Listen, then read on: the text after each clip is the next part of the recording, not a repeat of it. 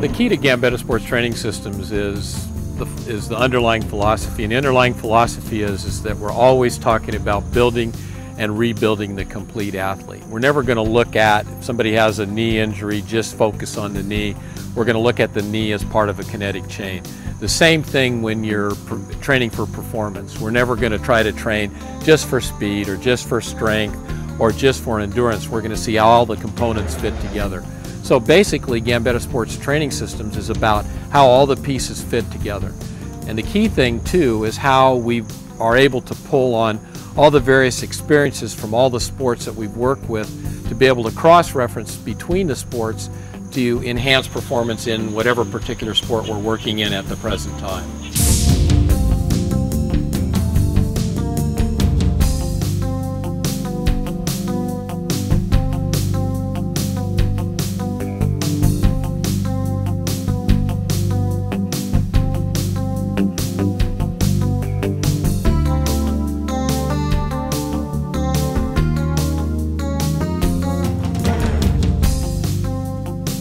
I have an axiom that I've used for a long time, that rehab equals training and training equals rehab. A healthy athlete is an oxymoron, unfortunately. I don't know very many healthy athletes. The better you get, the more you're pushing the envelope, so to speak. A lot of the Gambetta Sports Training System programs with healthy athletes really have been derived from rehabilitation programs. A lot of the prevention programs are basically what you do in rehabilitation. So that's where that axiom comes from: training equals rehab, rehab equals training.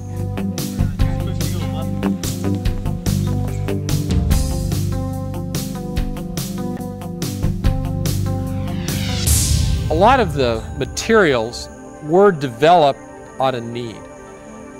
Need in the rehab environment, need in the training environment.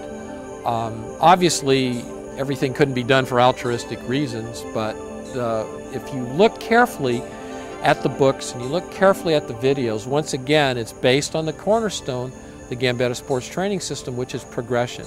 One tape leads into another. I think the unique thing about our videos and about our books, if you look carefully at them, is they're very sequential and very progressive.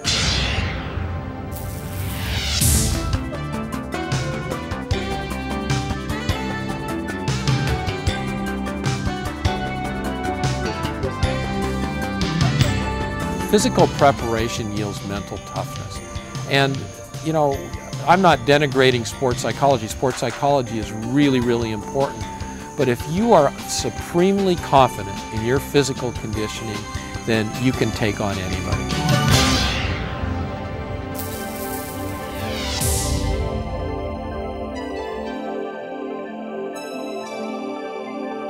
The key in what we're going to see in the future and the exciting times we have ahead is to make the program fit the athlete, not the athlete fit the program.